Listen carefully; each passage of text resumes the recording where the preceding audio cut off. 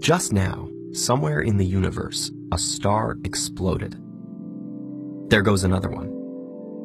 In fact, a supernova occurs every second or so in the observable universe, and there is one on average every 25 to 50 years in a galaxy the size and age of the Milky Way. Yet we've never actually been able to watch one happen from its first violent moments. Of course, how would we? There are hundreds of billions of stars close enough that we could watch the supernova explosion break through the surface of the star. But we'd have to have our best telescopes focused on the right one at precisely the right time to get meaningful data. Suffice it to say, the odds of that happening are astronomically low. But what if we could anticipate a supernova before its light reached us? That may seem impossible. After all, nothing travels faster than the speed of light, right? As far as we know, yes. But in a race, fast doesn't matter if you take a detour while someone else beelines it for the finish line. For exactly that reason, photons don't win the supernova race to Earth. Neutrinos do. Here's why. There are two types of supernova. Type 1 is when a star accumulates so much matter from a neighboring star that a runaway nuclear reaction ignites and causes it to explode.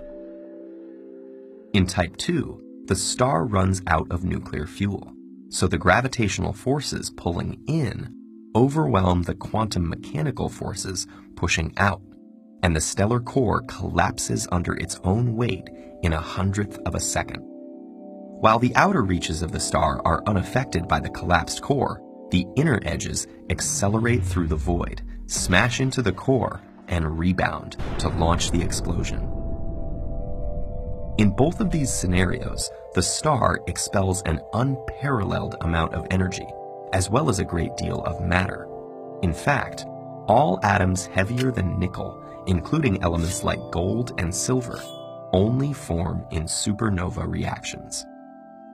In Type 2 supernovae, about 1% of the energy consists of photons, which we know of as light, while 99% radiates out as neutrinos, the elementary particles that are known for rarely interacting with anything. Starting from the center of the star, the exploding matter takes tens of minutes or even hours, or, in rare cases, several days to reach and break through the surface of the star. However, the neutrinos, thanks to their non-interactivity, take a much more direct route. By the time there is any visible change in the star's surface, the neutrinos typically have a several-hour head start over the photons. That's why astronomers and physicists have been able to set up a project called SNOOSE, the Supernova Early Warning System. When detectors around the world pick up bursts of neutrinos, they send messages to a central computer in New York.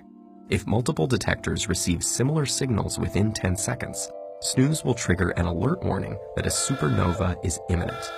Aided by some distance and direction information from the neutrino detectors, the amateur astronomers and scientists alike will scan the skies and share information to quickly identify the new galactic supernova and turn the world's major telescopes in that direction.